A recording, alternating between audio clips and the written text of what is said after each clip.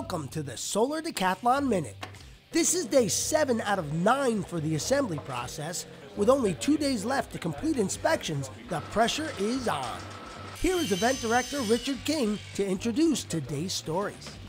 Well, UC Davis designed their house for a farm, not a parking lot. Team Orange County actually designed their house for this parking lot.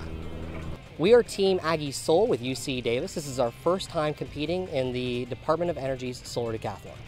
Now, the ideal assembly strategy for this home is it would be set on a dirt location in some agricultural setting. Because we're on an asphalt setting and not on dirt, this particular application was less effective.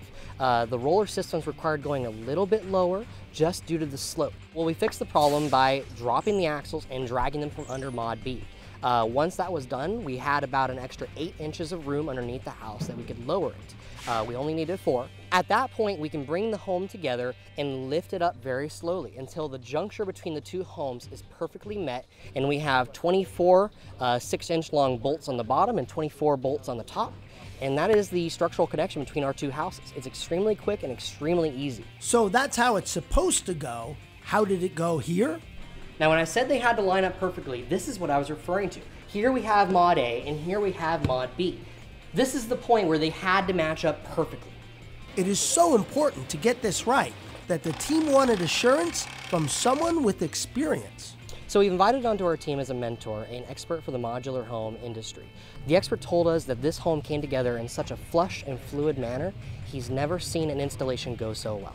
We are Team Orange County. Our house is Casa del Sol, and this is our first time ever competing in the Solar Decathlon. So part of our assembly strategy was to design our ramps for the topography here, and then we pre-built them at our location over IVC.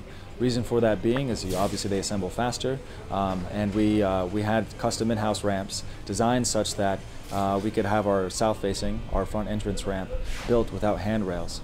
The reason we did this is as the public enter the competition site, our house is the first thing they see on the southeastern side, and we didn't want handrails obscuring the view of our house and taking away from our architecture.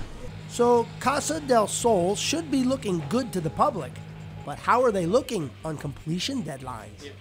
So our biggest challenge with respect to assembly, though, was the fact that we didn't modularize our utility room, which is an extension of our carport. Building out our carport, getting our utility room up and running is really important because we have some exotic mechanical, electrical, and plumbing systems, kind of first of its kind, never been done before in a residential application. Now, in order to really do that effectively, we need as many days as possible to bring our systems back online and test them. Then the other extension of that challenge, though, we face is inspections, and there's a whole slew of them we have to run through. And really, they're all going to be compressed in the last day or two in order to make sure that we pass and open for competition. That's it for today's Solar Decathlon Minute.